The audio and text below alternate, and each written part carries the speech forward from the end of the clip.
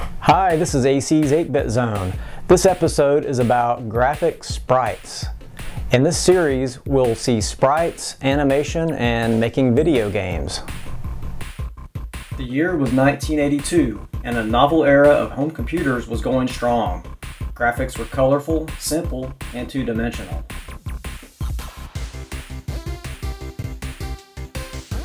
Many games were based upon a fixed background that mostly changed only after the player cleared each level.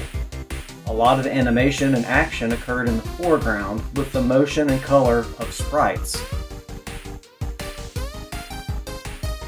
Sprites varied in size, speed, and complexity, but primarily they embodied your character and the enemies or obstacles, and maybe a missile, a ball, or some other flying object. Which were the best home computers in the Americas for sprites?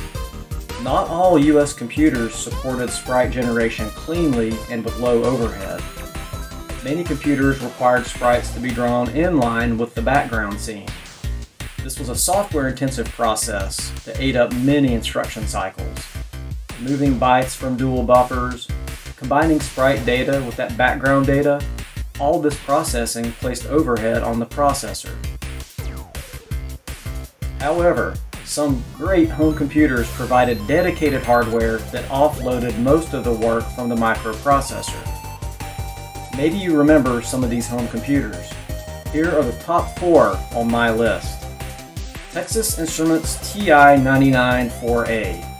It arrived in 1981 and could display up to 32 sprites on the screen at one time. However, each sprite was limited to only one color. Commodore 64. It was released in 1982 and it could display up to 8 sprites on the screen thanks to the VIC-2 chip. Advanced programming techniques allowed to display more than 8 at a time. Each sprite could use one color or up to 3 colors if you were okay with having only half of the horizontal resolution. The Atari 800XL and the 8-bit series. The earliest Atari 8-bit arrived in 1979. The Sprite engine, the Antic chip, could display up to 8 sprites in one color each. Again, advanced techniques could increase the apparent number of sprites that are in play. And finally, number 4, the Tandy Radio Shack color computer. Well, wait, not really. The Coco 1, 2, and 3 all lack dedicated hardware for sprites. However, the strengths of the Coco 3 overcame most of this limitation. We'll see during this series that even the Coco 1 and 2 can support some sprites with a little extra help. We'll work from software sprites all the way to hardware. What is a sprite actually? The C64 User's Manual defines them this way. A sprite is a high-resolution programmed object that can be made into just about any shape through basic commands. The object can be easily moved around the screen by simply telling the computer the position the sprite should be moved to. Further, their color can be changed. You can tell if one object collides into another. They can be made to go in front of and behind one another, and they can be easily expanded in size. Now let's set the stage for what's to come. Let's draw a background to work within. I'll use this Pac-Man grid throughout the video series as we develop sprites, animation, and even a playable game. With the background in place, we can use the simplest animation technique. Draw, erase, move, redraw, and repeat the sequence. It doesn't look so great, does it? It flickers and it's slow. These first techniques will be easy to code in BASIC, but they're very limited by the slow execution of BASIC. Improvements will come later by moving into machine language. You'll be floored by the difference.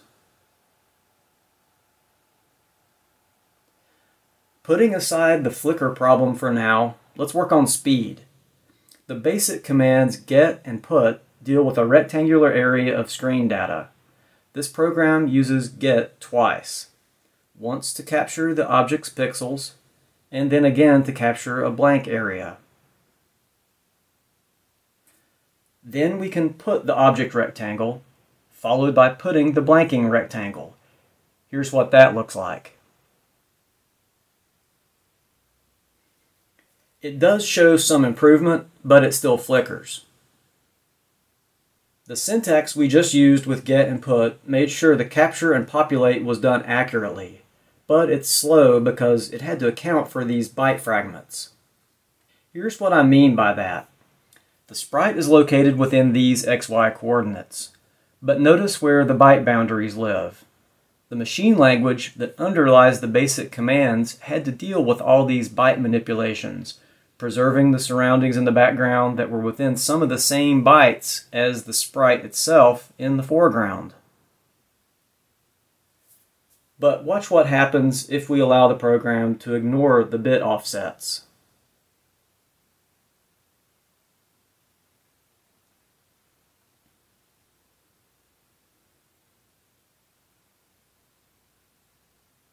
Now we're running at speed, but notice how it's erasing some of the background as it moves around the maze. Again, when we move into machine language, we'll be able to overcome these challenges. The Coco graphics screen is 256 bits wide by 192. That works out to 6 kilobytes of RAM. Fortunately for us, the Coco screen is drawn in byte order from RAM. That makes it easy to calculate a sprite location. In 2-color mode, a pixel is a single bit that is either on or off. In 4-color mode, 2 bits make up the pixel. Zooming into a small section of the 256 by 192 pixels, suppose we have a black background for our space scene. This area is 3 bytes wide, or 24 pixels, by 16 pixels tall. All these pixel bits are set to 0. On the horizon, we place some terrain that will be part of the background. The sprite will be placed in front. Here's a spaceship sprite above the terrain. Let's visualize the byte boundaries. We'll need to modify any bytes that the sprite lands in. The sprite data is kept in full bytes so that masking operations are quick. This is a good time to point out the need for a sprite mask for each position within the byte. There are 4 possible bit positions.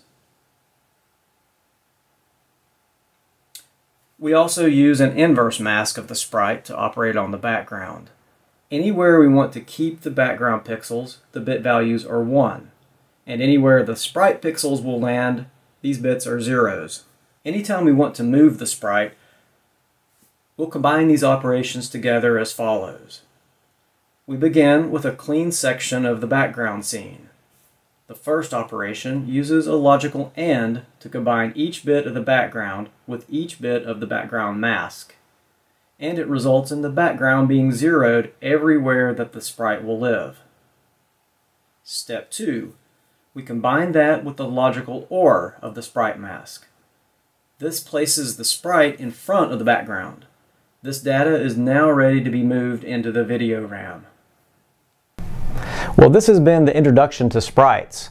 In the next video, we'll get into machine language and we'll get much higher performance out of our sprites. From there, we'll move into animation and the making of video games.